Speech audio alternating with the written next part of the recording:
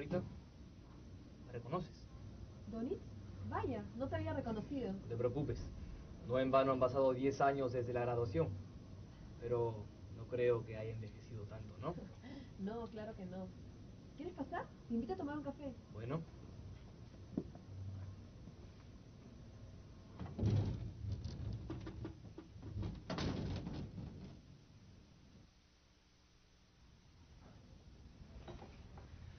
¿Te acuerdas del profesor Sosa?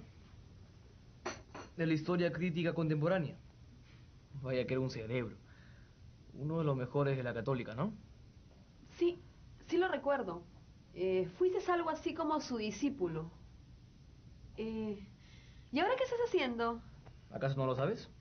Enseño en la Católica. Soy profesor de historia contemporánea. Te felicito. Siempre fuiste una obsesión, mejor dicho, muy empeñoso en esa especialidad. Tú sabes, ¿no? La Segunda Guerra Mundial, Pearl Harbor, Stalin, Roosevelt, Hitler. ¿Te acuerdas, no? Claro que recuerdo bien todo eso. Y otras cosas más. ¿Deseas más café? Si fueras tan amable.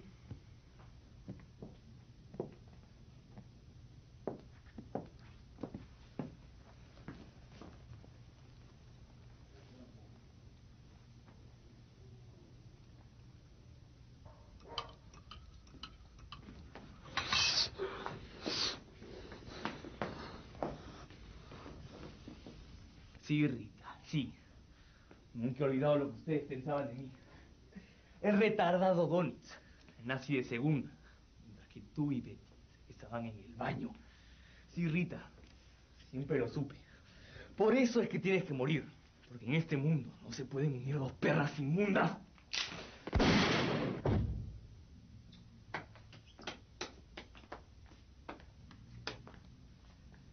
El asesinato debió haber ocurrido hace unas 3 horas.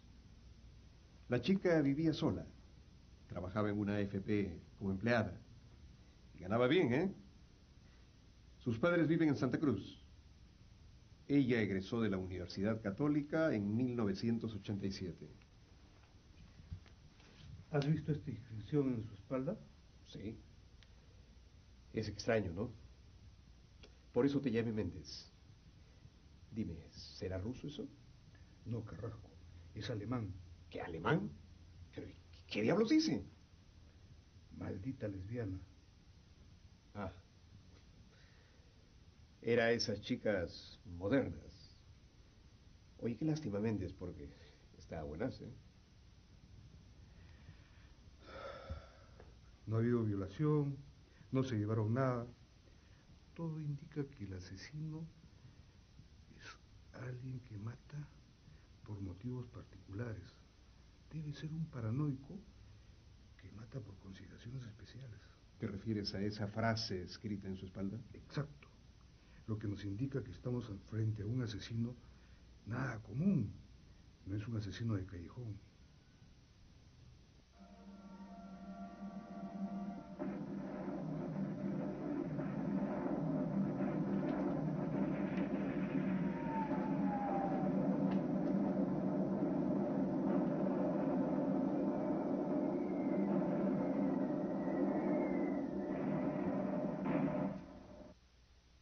Han pasado 2 malditas semanas y nada ese miserable.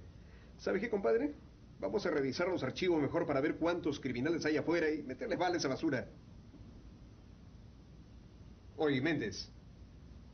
Oye, Méndez, ¿qué pasa? ¿Me estás escuchando? Me llamaste para que resuelva este caso sabiendo cómo trabajo yo de una manera no convencional. Sí, claro, lo sé. Conozco tu manera singular de investigar.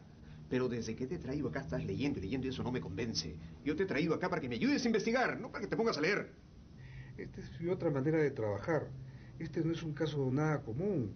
Es un asesino que no es tan corriente. Por eso tengo que averiguar, investigar, informarme y después actuar. Bueno, y ahora que te has nutrido, dime, ¿qué has conseguido? Estoy casi seguro que este tipo sufre de una xenofobia, producto de sus lecturas sobre el nacionalsocialismo.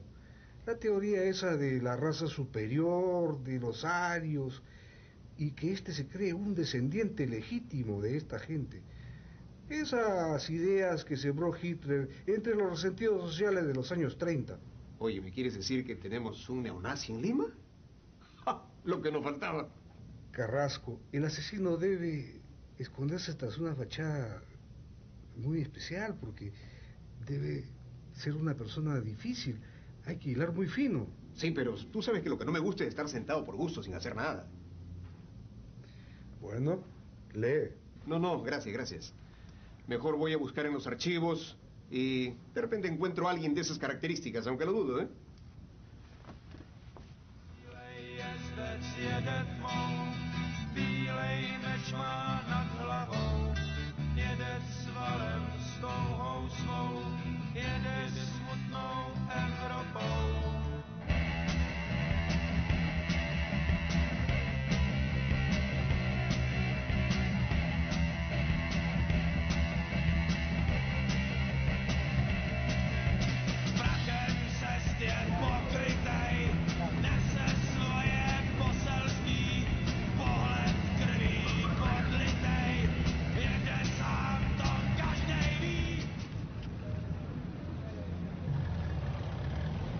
Así que ahora el Chocherita Díaz es un periodista.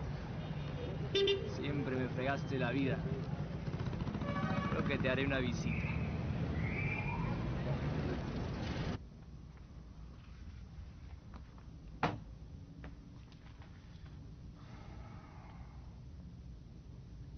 El terror de los nazis por Héctor Díaz. Es el próximo. Tengo que evitarlo.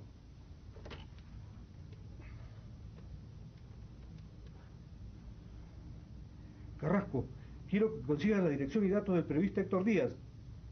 Sí, el comunista. Pronto. Presiento que puede ser la próxima víctima. Sí, otra vez las visiones. No me preguntes cuándo va a suceder. Solamente haz lo que te pido.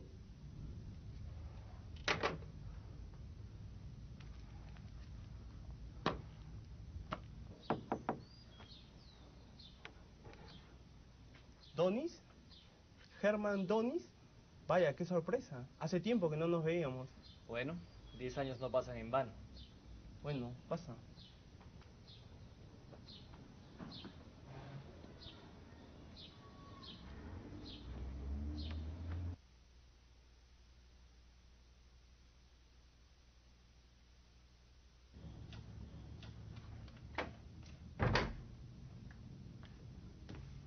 Aquí está lo que me pides.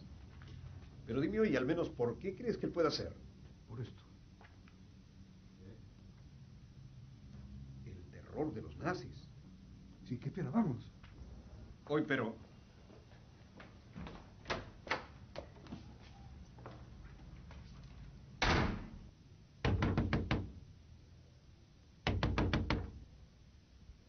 Bueno, compadre, como nadie abre, abriré yo, pues.